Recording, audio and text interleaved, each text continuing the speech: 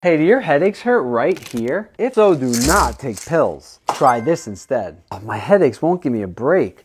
What should I do? Have you tried pain meds? I've been popping those things for months. They barely help anymore. Watch me actually relieve his headaches naturally. Did you know there are 3 causes of these headaches that are completely unrelated to your actual head? What? No, I thought headaches come from inside your head. This muscle, the upper trapezius, connects the shoulder blade all the way up to the head, and when it has trigger points, it causes pain right here. You see, the upper trapezius, along with the lower trapezius and serratus anterior, work in a synergy to move the shoulder blade upward. So if we can get those other 2 muscles to work properly, it'll take pressure off of the upper trapezius, which will then reduce those headaches. Oh, so should I just massage it? No, we have to retrain it properly. To activate those muscles, we're going to first go into these butterflies like this.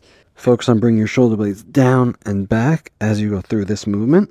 You'll complete 5 reps and then work your hands up to this position. Push your shoulder blades forward and then let them collapse down and back.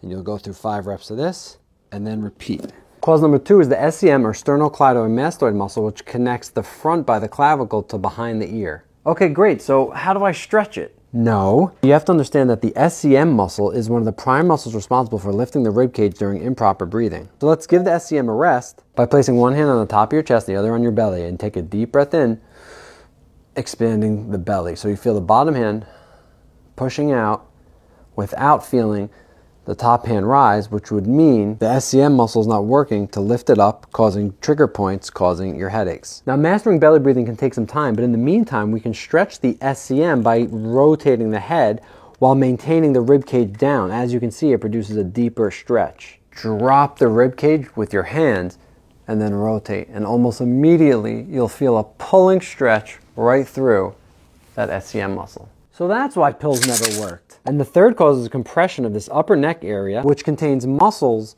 nerves, and little facet joints, all of which refer pain right here when compressed. Let me guess, rubbing it all day won't work? You're learning. Instead, we're going to build strength that prevents you from collapsing into this position. Leaning over a stability ball, you're going to go into a chin tuck like this, and then drop out of it. And again, tuck and nod down a little. This will really strengthen the muscles that hold you in that proper position. Complete 10 reps, and in between sets, let your head drop down and give a little pull here, which will open up that area further. Wow, I feel better already. Great. And if you need more help fixing headaches, comment the word head on this video and I'll help you out.